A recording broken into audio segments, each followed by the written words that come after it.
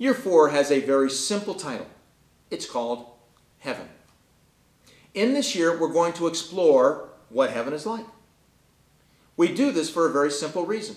Most kids don't know what heaven is like, and therefore they're not really that interested in it.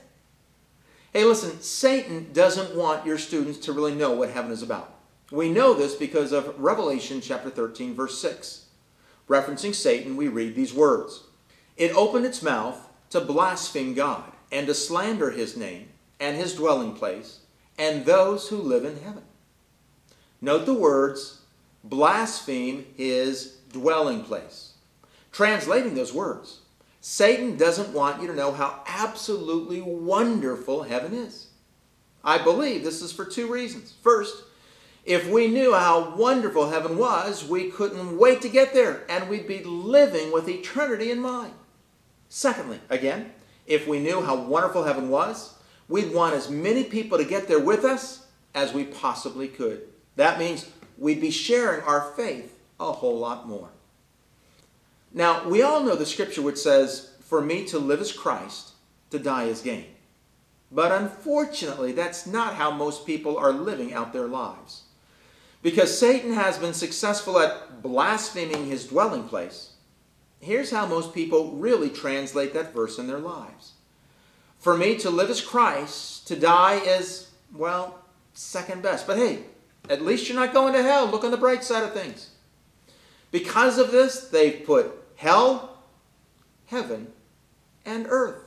Earth is higher than hell. And because of that, Christians cling to this life here on this earth. Oh God, I don't want to die.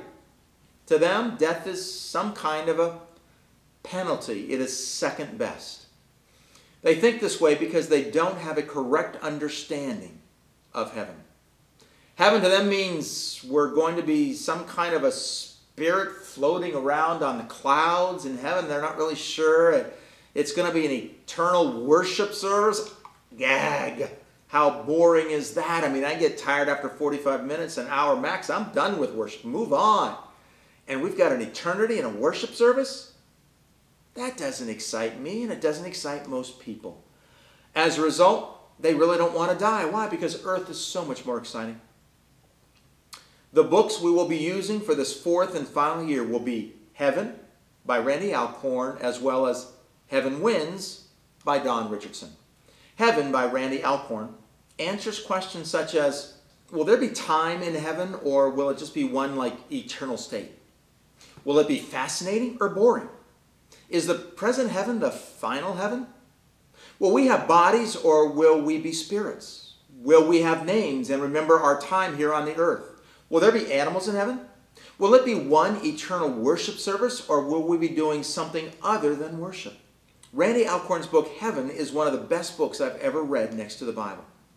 The second book, Heaven Wins, by Don Richardson, answers other questions such as, when it's all said and done, will there be more people in heaven or more people in hell?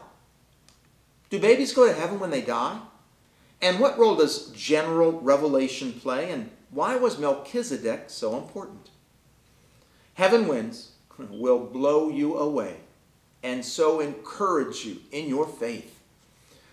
When I gave a sampling of this teaching to teenagers here in the Richmond area, one 15-year-old young lady came to me and said, Mr. Sjogren, I've never said this before, but for the first time, I'm not afraid of dying.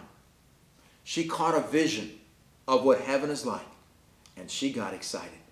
This is what we want for your kids. Don't miss on this fourth and final year's curriculum, Heaven.